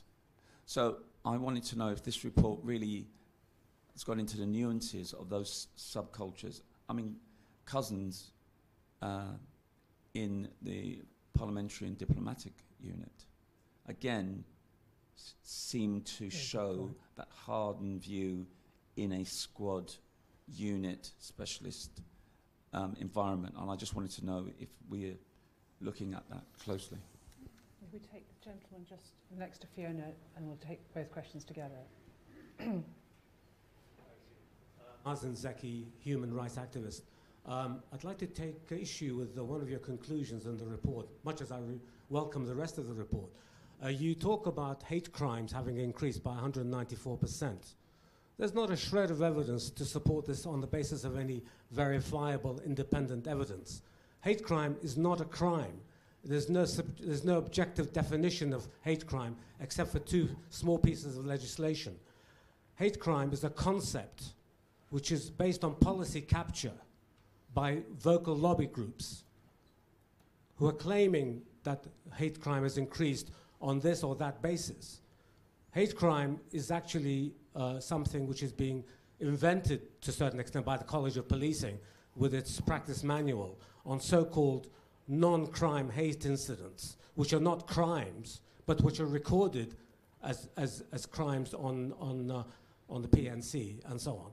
Now, you know, I do think that this needs to be addressed because it's part of a continual blurring of criminal and civil, as with ASBOs, which are also a blurring of civil and criminal. So what is actually happening when crime is increasing in certain respects, like in fraud, cybercrime and so on, too much attention is being given to incidents which do not meet the objective criteria of criminal justice. Do you think this is actually a sensible road to go down, or is this something which should actually be reviewed? The Law Commission has recently issued a very long report, which hardly anybody has read, which is very ambiguous in its conclusions. Some things are hate crimes, some things are not hate crimes. There's no objective basis for this. So increasingly, the idea of hate crimes will be contested. And in fact, it is being contested with cases against the College of Policing, which will possibly lead to financial liabilities for the college, which will eventually come out of police budgets. Thank you. Two very different questions. Yeah, so just starting with Leroy's question first, I think yeah, absolutely, this issue of, I completely agree with what you say, Leroy, about specialist units, perhaps removed from frontline policing and the dangers of kind of problematic subcultures developing in those. And I think it's just really important to say there isn't this one thing called police culture. There are subcultures in any organisation, and of course those things need to be the kind of the focus of efforts to deal with this problem. So we do absolutely recognise that, and we also put a lot of emphasis in the report on frontline supervision and the support that's provided for frontline supervisors. You know, there was I think it was in the College of Policing 2015 leadership review concluded that the sergeant rank was a development-free zone in terms of support for training and development, and I don't think very much has changed since 2015. You know, and I think there's tackling a lot of these issues, strengthening that frontline supervision is absolutely critical. So I completely agree with the point that you made. And on the nice to see you again, and the point on what we, the 193% is hate crime incidents reported to the police. So that is not, unless one of my team can clarify, it is hate crime incidents reported to the police. So it's not non-crime incidents. It's not just sort of non-crime hate incidents are not included in that figure. But that's the data that we've got in the report. So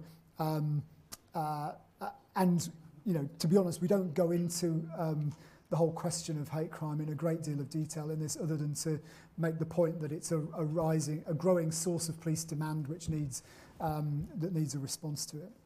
I just want to comment on going back to Leroy's point, that the example you gave of how lots of officers who work from Charing Cross will have been quite disturbed by the reporting of that and by the incidents, because they're good professional officers doing a good job, and that's the issue all the way with confidence in the police, and that's why we're recommending stronger processes, including the 5-year renewal of licence, to make sure you can tackle the handfuls that tarnish the entire police force and also enhance learning. So I think we're onto the issue that you raised, but as Rick said, there's obviously more we can do on the nuances of different units within the police. But it's a very, very good point.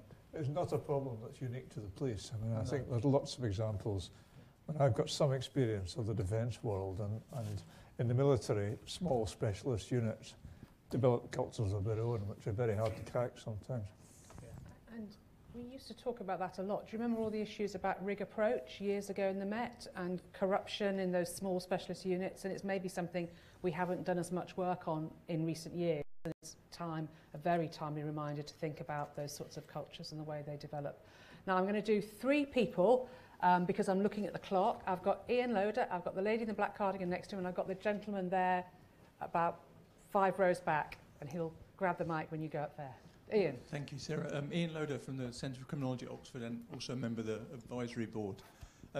I've been reflecting on two of the challenges that you set out at the beginning, Rick, and the relationship between that and the kind of balance of the report. One is just the sheer amount of crime that people experience now, which is basically online or is fraud. And I think we have to properly register the import of that. And the other is the graph you put up about detection rate, which in a sense is a subspecies of a wider problem of attrition in kind of criminal justice. And there's a strong temptation, partly because of the kind of institutional, as it were, presence of the police, and because of the strong cultural association we make between crime and policing, of thinking that we can respond to both those things by fixing the police as an organisation. And my sense is that's the wrong way to go. And the most radical and innovative thing about the report is the attention you draw to a kind of public safety ecosystem and the kind of role of the Crime Prevention Agency and the duty the duty on businesses to think about the criminogenic aspects of their everyday activities. And in that context, here's the kind of worry, and in the sense the worry has been reflected by the conversation in this room. A lot of the conversation, not all of it by any means, has gravitated back to the police. So the worry is, and I suppose the question that flows from that is, how do you ensure that the kind of public safety, crime prevention aspects of what the Commission has recommended don't get lost because they don't resonate culturally with how we think about crime, and because they don't have a kind of institutional player who's invested in creating something that doesn't currently exist, rather than reforming something in which they work and they care about and want to make better? Penelope Gibbs from Transform Justice, and in fact my question is related to that, because it's about how can the police be seen to be legitimate and effective if our criminal justice system as a whole is not effective? So I want to use the example of criminal sanctions. There is very little evidence that criminal sanctions reduce offending. For instance, domestic abuse. The College of Policing meta-analysis of international research says that criminal sanctions do not reduce domestic abuse. So in the context of that, how can the police themselves be seen to be effective by the public? Thank you, Penelope. And last in the room, and I will, while that microphone's moving back, saying there are lots of people who I know who sent in really good questions, although I hate me for not asking their questions, but I've just been inundated in such fantastic questions. But so thank you, everybody. Maybe the foundation, I don't know, will do something with some of these questions. Sorry to give you a job.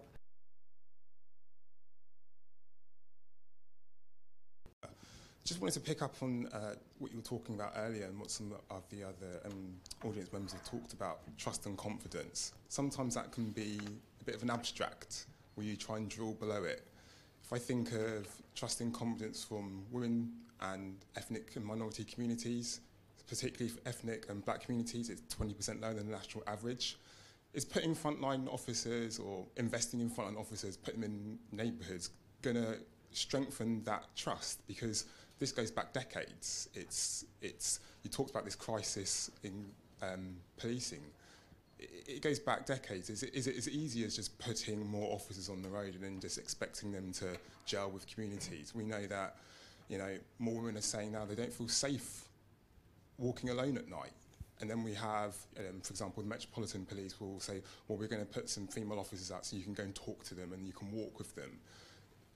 Is that enough to kind of really embed in some of these issues? Because a lot of it comes back down to how officers and how police officers, communicate with other communities. And you can't say that you're strip searching young black boys and expecting them to be empowered the next. So I just wanted to kind of find out if you had spoken to any of these community groups and what work had gone on to kind of establish some of those ideas that you set out in your report. Thanks. Thank you. Three great questions and not much time, but I'll go in reverse order. On this question, just putting more police officers out there isn't going to change things for the reasons implied in what you say, but if you get police officers with the right attitude, with the right training, with the right development, with the right relationship to the community and changing the communities in the way they relate to the police, this can be turned around over time and this can be changed. And it is really important. And all the questions earlier about engagement between communities and police at specific level, not just the whole of the national community, but in particular communities, I do think needs to be addressed. And it isn't just about having more people out there. It's about the relationship between them. It's about the skills the police have. It's about the way that relationship works. On Penelope's question, we haven't gone in we're focused on the police in this, and there is a whole set of issues about the criminal justice system that you raise, and the relationship between police and the CPS, which is not nearly as good as it should be, and then further down through into the criminal justice system. There's a whole set of issues there. But we're not saying, I don't think you're arguing we are, but just to reinforce, we're not saying that more sentencing or whatever is going to solve crime. On the contrary, we're saying you have to change things upstream, start with preventing crime and then solve more crimes. And then when you do have people who are charged, make sure that it goes through smoothly through the criminal justice system. But we're not talking about the reform of the criminal justice system. There was talk in government of a Royal Commission on the criminal justice system. That hasn't happened yet, but that may be where some of the issues you're raising would be addressed. And then on Ian's question, first of all, Ian, it allows me the opportunity to thank you very much for your outstanding contribution throughout our advisory groups. I've learnt such a lot from all of that. But you're completely right that that there's a risk that the debate defaults to a debate among people who think and write about the police, and that we don't involve the people beyond that are absolutely essential if we're going to get into the public safety system we talk about. And that will be an issue. Rick and I will talk, and Bill, about how the Police Foundation can build those relationships, how people like you can help us. But we do need to take it well beyond the Home Office, well beyond the police forces. And I think we'll get quite a reaction to some of the crime prevention proposals from business and so on, and we need people who can engage in that debate and see that it's good for business as well as good for the country. But it's a really important potential challenge for us to deal with in taking this forward. Yeah, and I agree with what you said, Ian, and I think that in terms of how we win support for it, because there aren't the institutional stakeholders, I think the way to do that is to look at, you know, the single biggest crime affecting people in the country, fraud, and we don't really have an answer to it as a society as yet. And our claim in this report is that the Crime Prevention Agency is part of that answer. You know, that there's currently too little strategic ownership at a national level for trying to prevent fraud and cybercrime, and increasingly that's stuff that the public does care about. You know, I think the public are increasingly concerned about it. You know, I've been talking to groups of people who've been victims of investment fraud and have lost all their life savings, you know, and are looking at being sort of penniless in their old age because they've, and people just sort of think, oh, fraud, you know, you get your money back and it's fine. Well, that's not often the case. And so the biggest single crime type in the country, and we don't have a strategic answer to it, as I can see at the moment. And that's where I think the Crime Prevention Agency comes in. So I think in terms of winning the argument is to sort of say, what are we doing about this vast amount of crime at the moment that we know we can't arrest our way out of? We know we're not going to get many of these people in front of courts, so we have to do something differently. So that's one of the ways, I think, to mobilise support for taking a different approach to crime, not just on that, but more generally as well. I've begun engaging, but it's a drop in the ocean compared to what is needed with people in the city, with the CBI and so on. So we've begun that conversation, but it's only just the beginning. What Ian's question highlights is the importance of what we've begun to talk about as phase 2 of this, because, and if I may say so, I think this event has helped us think about phase 2, because getting this to land is still a big challenge, of course it is. And on that note, thank you very much to the panel. Thank you for the report, and lots of work to do, but can we thank people in the usual way?